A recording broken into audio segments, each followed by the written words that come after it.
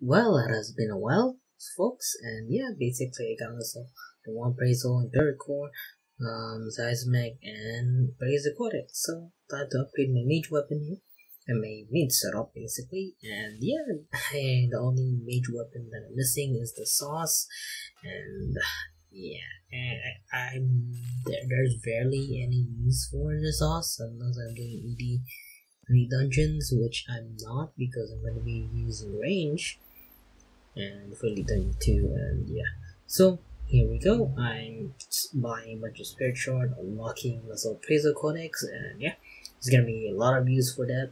But yeah, here we go. We unlocked it, and yeah, off to actually unlock these guys. And yeah, before we, yeah, basically I did get myself impatient and aftershock 4 and equilibrium 2, which is pretty good. I'll say is I got lucky and I used up 3 lands and I should got them 2 perks, and yeah, kind of sucks, but that's whatever. So yeah, I'm gonna get myself a Desert Pantheon Aura. If you don't know, Desert Pantheon Aura basically give you extra HP or some other stuff, but the HP is the important part. So when we're doing Telos, when we're doing the racks, or when we're doing high-end boss that require HP cap to be boosted, and especially good for Ambassador, for example, it's actually needed because if not, well, yeah, basically I use I kind of cheap on food. I'm trying to minimize food consumption, stuff like that. I'm trying to get good at this game. I'm trying to res every auto and stuff like that and certain mechanics. And yeah, so I did a piece there, and yeah, I've been doing a lot of elite dungeons, to be honest, particularly one. So yeah, we got ourselves the dungeon path. Kinda amazing, I will say. Let's see what's the kill cut for Sieryu now. But yeah, 68. I could have gotten 69 for that dungeon, but yeah. Elite dungeon, it's kinda going well. I am using Gothic's Rails because it's much more better than Ceradon Brew, because Brew drain your stats and it does actually help me when I'm doing the pseudo, and I can instantly just keep choking on that. Don't have to worry about draining the stats, so I can just instantly just go ham on the boss. Yeah, Suda by far is the difficult one. Sieryu, I keep messing up with the 2 cycle for some reason. I just kind of derp, or I got unlucky because yeah, my crits didn't want through, even though I have binding 4 with level 20 armor, which is shocking. But yeah, oh boy, my the XP's on the done. But yeah, time to bank here, and I am gonna keep some of them there because yeah, all I'm gonna say is man, where I was gonna go for 2K. I mean, we're after this video, we're actually I'll talk about it in the next video, but yeah. Now, Sieryu Claw here, and by far you need to buy the Fang first, and yeah, there we go, and we put them together, and yeah, there we go. So Sieryu, it's by far really good. I mean, that spear used to be the best in thought spear, but Masterwork spear exists now. So yeah, Equilibrium Aftershock 2. Oh boy, you guys will see where I'm gonna put that to. Yep, there we go, Timo. Yeah, I'm gonna say the Timo and stuff here is pretty good.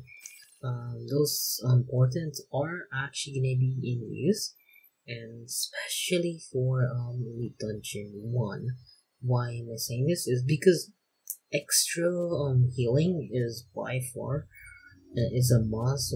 If I'm gonna be using a green blubber and Gothic's Rest, because that's only 1k HP per tech, which is not ideal, especially when we're doing the spinning thing. I mean, or the water phase. Water phase does drain your fucking food easily. But yeah, all I'm gonna say is I'm hoping to actually keep stuff But yeah, time to remove my perks here. Hopefully I can keep those wrench because those are actually expensive, to be honest with you. And yeah, I got lucky twice, to be honest with you.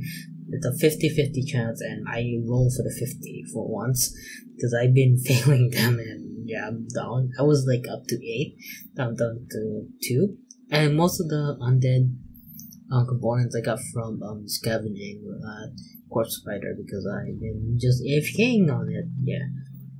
So there we go. Time to actually repair this, and yeah, I gotta be selling the helm because yeah, I'm keeping the boots because I'm not buying the rage glance. I think I don't remember. That boots is it is a tier 9. I think it's not tier 92, but I don't know. It's a bit nah. I don't need it. I should, but yeah, there we go. Time to actually break it down because yeah, we need these two would be enough to actually get our stuff. So there we go. So time to actually craft out a tier 92 weapon. So I mean armor. So basically we have all the tier 92 armor now. If they added tier 95 armor, which is gonna be ridiculous, Jagex, because there's no boss that actually that's required that just faster kills, just this and this. Like how about actual skills and stuff like that? I don't know, it's gonna be iffy how Runescape is compared to other MMO or other games, for example. Like they kinda don't, I don't know, it's kinda iffy. But yeah, we're gonna buy another set here because apparently you need Grimoire for one cycle Sieryu, and I asked someone that's done a lot of one cycle Sieryu, and yeah, it is actually required, but Timo is also required. So yeah, I was gonna go for ECB, but I would rather upgrade my armor and stuff because we're doing more, and I can get more. Knowing that we're doing 8 dungeon soon, I mean 3. So time to augment this. Don't equip it immediately because yeah, it kind of sucks. So I do have a Dragon Slayer perk here. Even actually, some people use crystal shields. I don't like have that because I like to have actually the Venom Blood is really good if I'm doing racks a lot or next. I am gonna go for 2k. I mean, I don't know how long I'm gonna take for the log for next because guarantee you next would be the longest one. So I'm gonna be trying to get myself ECD first, then we're gonna do next, and yeah, I don't really have to worry about making money because I'm gonna make money on EV1 because I'm going for 1k called 1k Sieryu. So see you guys later. Have a good day.